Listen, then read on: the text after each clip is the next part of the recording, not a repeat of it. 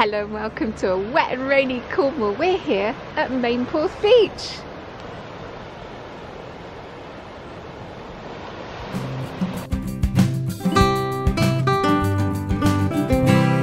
Same thing then. We're following a homemade walk today. We started in Mawnan Smith, we're coming down to this cove at Maenporth and then following a track up towards Meudon Hotel to take us back to Mawnan Smith with a few stories along the way.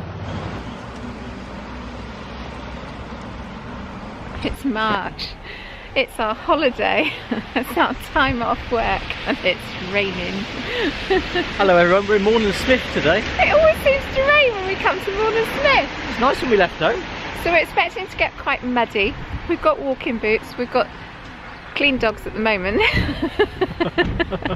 We're heading from Mawnan Smith down to Maenporth. We've got 2 or 3 wonderful stories on the way. One about seaweed, one about... Knickers. Sorry, I wasn't I going to say it.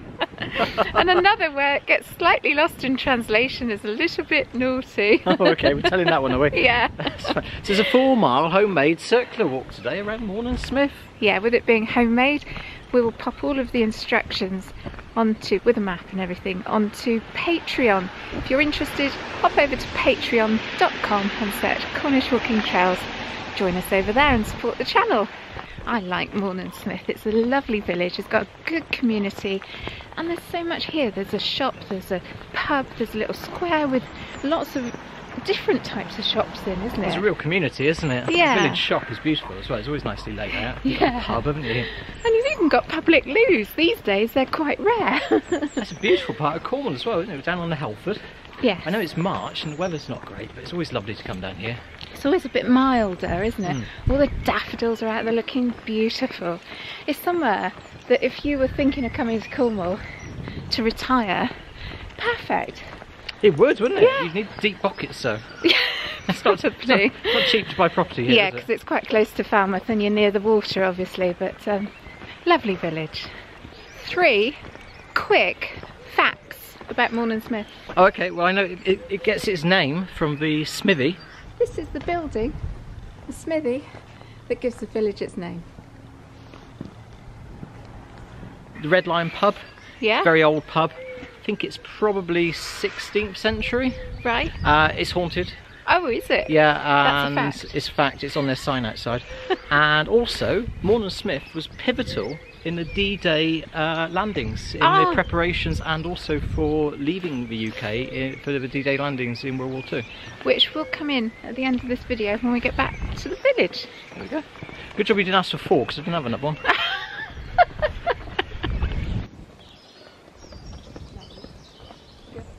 Favourite cottage? Pretty, isn't it? And there's the modern day one, and it just leaves me cold. Does that mean there's something wrong with me? I know that's much more efficient and better to run, but that makes me smile.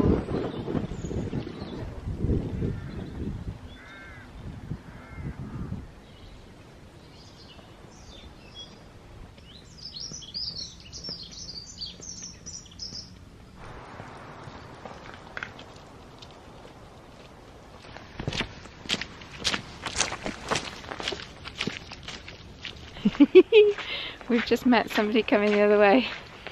Told us this path's very muddy. We were kind of expecting that. We've had lots of rain recently, so it is what it is, isn't it? As long as it's passable, then we're okay. Do you remember a few years ago we used to use a mudometer? We did. Yeah, that is quite muddy. Am I doing the mud waddle on? You are doing a good job.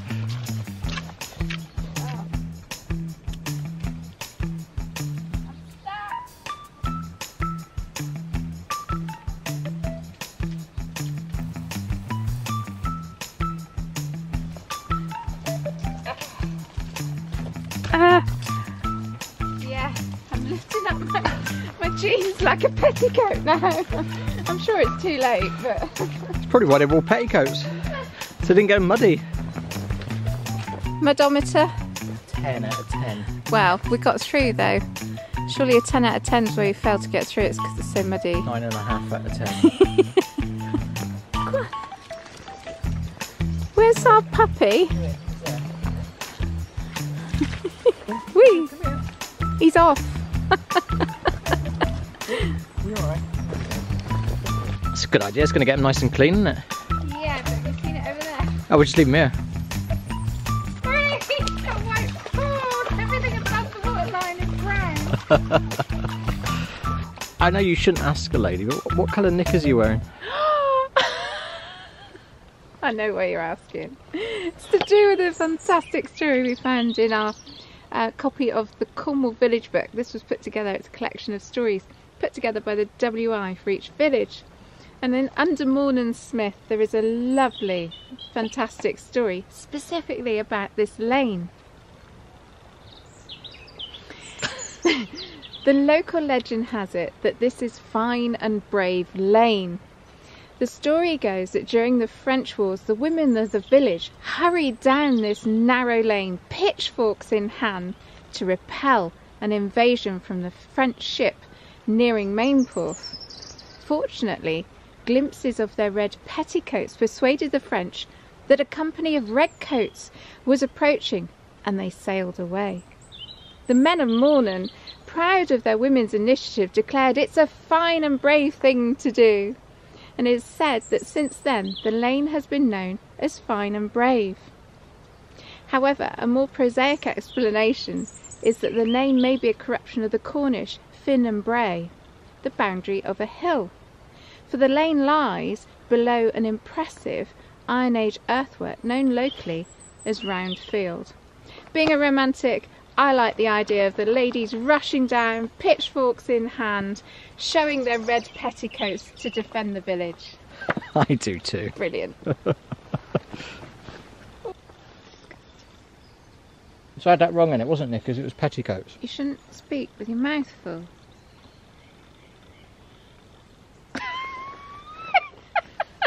Silenced you. Can't believe it.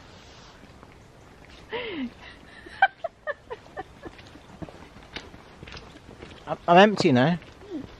So it's petticoats, Yeah. not knickers. No. Do you want me to stop saying knickers? Yeah. I'll stop saying knickers. Enough already. It's petticoats. What colour's your petticoat? So you were saying? I think we've taken the wrong lane. Okay. So we're on a footpath. Yeah. We're almost at Maenporth. Yeah. If that story was true, we haven't seen the sea yet. Okay. So if that story was correct, there's no way anybody on a ship at sea could see what was going on in there. Oh, well, I'm really confused now. Because I think if you didn't have any trees here, you could see the sea. Can I just retract everything I've just said? Oh, I don't know. We'll find out when we're at the end. It's raining. I just want to get to Maenporth and have a pretty view.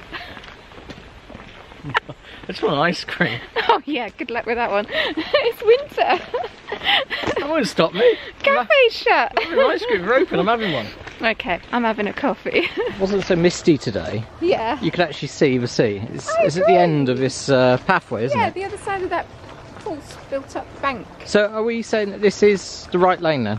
Oh, I'm imagining it is. The romantic side of me says this is it, and they would have run down here, pitchfork, petticoats flowing. Out of control dog. Oh, yeah. That would have scared them off. There it is. The sea.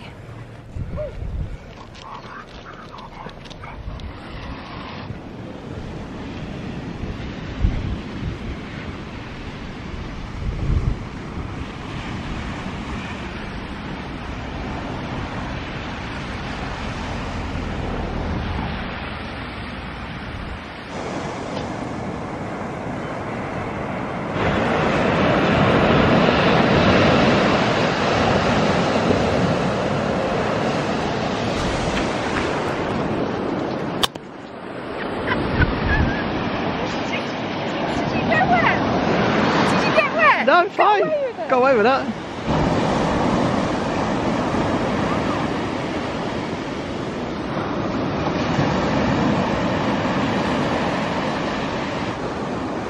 I think you're at that cafe's open. I just saw that. Yeah, That's where I'm heading. Yeah. There's no ice cream. I got hot chocolate, Rocky Road, What you got? A wobbly table. Chocolate brownie. Oh, it looks nice.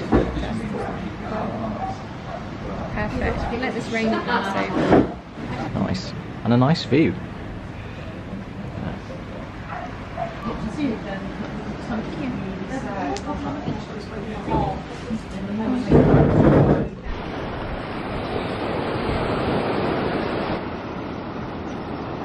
Oh, you found some. The beach is brilliant for sea glass, isn't it?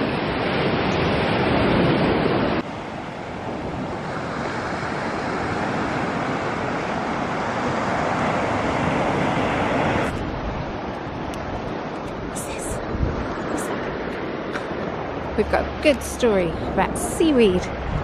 Let's dig out the book. This book is an absolute gem.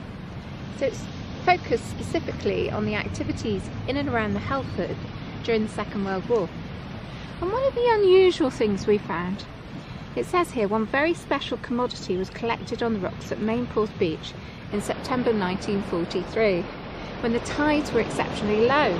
This was the seaweed, and it gives the name, and I'll try and pronounce it, it's a gonorrhea, I don't know which form that is, from which the extract agar-agar is obtained, used in the culture of penicillin and originally imported from Japan. Bagfuls of it were collected for drying, and no doubt many wounded people benefited from this antibiotic, which has only just been discovered. You're taking away the seriousness of this. About 15 years earlier by Alexander Fleming. So here's a photograph of two people collecting seaweed. Yeah. So we are trying to make quite a serious point that this beach played an important part in the Second World War to help men heal after being wounded in battle. I think that's amazing. Yeah, I do too, and I suppose there would have been a shortage of, well, most things. Japan was on the other side, so it was Japan. Yeah. Oh, I see. Yeah. So they had to find a way, an alternative. Gosh, that's really good, isn't it? Necessity is the mother of invention. Yeah. Out there somewhere. Look what you've done. Chaos.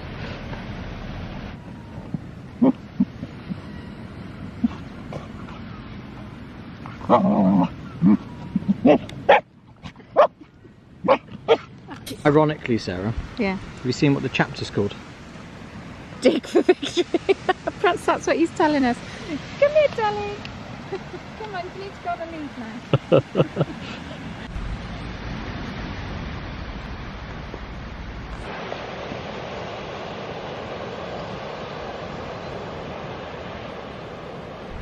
Must just say hello to Ian and Esther.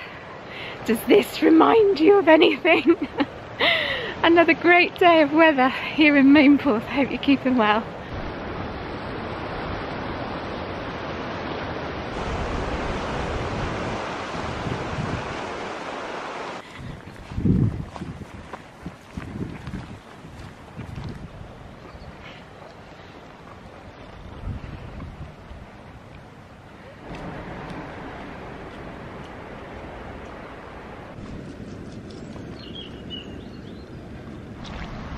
You're just going straight through the middle. I am.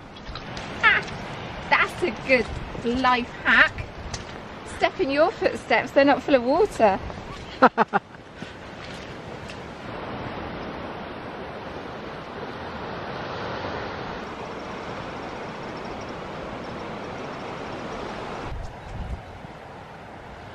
Our destination, Andrew. Ah, beautiful. We're now heading to Bream Cove. It's at the bottom of Meudon Hotel's grounds, and there's actually a private beach, but they don't mind you wandering on there. And that's where we're going to go now.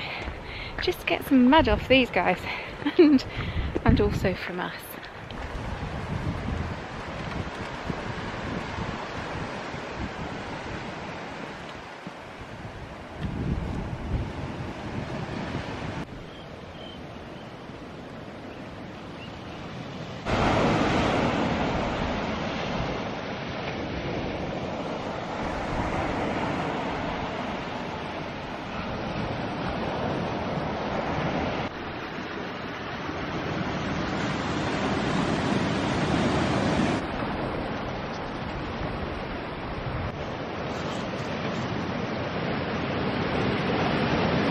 Are you finding treasure? I am. How much have you got? Oh, that's loads, isn't it? Yeah. It's quite rounded as well, isn't it? It's quite nice on this beach, isn't it? Yeah. It's on every beach in Cornwall. What are you going to do with that then? Oh, I don't know. If I do something, I'll put it at the end of the video. Okay.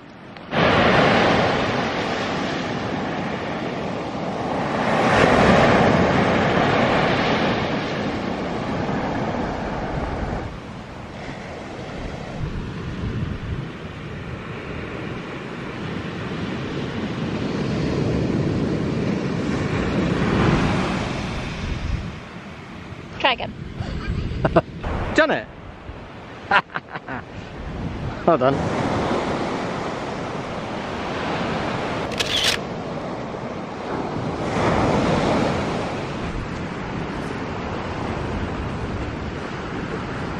This is a nice book, Sarah. It's called Operation Cornwall from 1940 to 1944, and it tells the story of Cornwall in wartime in the Second World War. And it starts off, it talks about the threat of invasion. Can I just read this piece to you? So it starts off, it says that Falmouth Bay was filled with boats, large and small. To Letitia Allen and her mother looking out of the window at her home in Bayview Crescent, it seemed as if so many were crammed into the wide bay that it would be possible to walk from one boat to another from the horizon to the shore. These were the menacing days of June 1940, when the phony war had suddenly ended and Western Europe was falling before the might of the German army. Invasion loomed dark on the horizon. 4 years later, Falmouth Bay was once more to witness the massing of boats on its waters. This time, it was for the Allied invasion of the German-held Normandy beaches on the 6th of June 1944, D-Day. And Mawnan Smith, like most of the villages here around Helford, I mean, this whole area was full of mainly American GIs. They were, you know, getting ready to go across for D-Day. Yeah, embark on these boats, weren't they? And the whole area kind of got sealed off. It got taken over by the American troops, and we've got some lovely photos in here. And as we go back through Mawnan Smith, we'll try and have a look at a few of these. Yeah, okay. Yeah.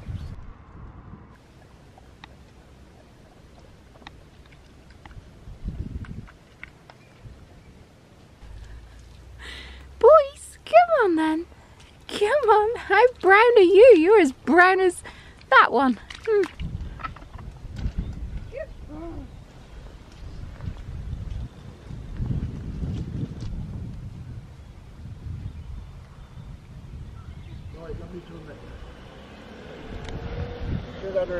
Cheers. So with so many Americans being here around the Helford area, a lot of the locals were struggling to sometimes understand what they were talking about. So one of the local newspapers helpfully gave a little guide. So the West Briton, which is the local newspaper for this area, they printed an article and it was entitled "What the Yanks Say and What We Say." So just to give an example, it says, for example, if the Yanks say raincoat, we say Macintosh. If the Yanks say elevator, we say lift. If the Yanks say automobile, we say car. That type of thing. So it leads on to say that the language difference could cause unexpected embarrassment, such as a time when the landlady of a popular hostelry in Truro fell down rather heavily on her bottom one evening. The following day, a concerned American officer called out in a rather loud voice, "Hey, Mrs. Jones, how's your fanny today?" There was a stunned hush while the lady tried to hide her confusion. I would like to point out it wasn't me, that was from a book. So any complaints really to the author of this book. So to any confused Americans that are sitting on their seat, I'll run along the bottom of the screen what that means to us in England. Really? We'll get us banned. Sorry if we caused any offence. We just thought it was rather amusing. So the final thing we're going to do, my battery is about to run out and I haven't got a spare one. What I'd like to do, this book, as we said, Operation Cornwall, 1940 to 44. This photo here, so I'm going to try and line this up. This was taken as a reference. You can see the red line in the background. The title at the bottom, it says Operation Duck, troops passing the red line at Mawnan Smith. And they're on this vehicle here, aren't they? Now I think that was taken corner of this junction here. Good luck with that. Yeah, so I'm going to go and see if I can line that shot up. There's the pub. Let's see what we can do.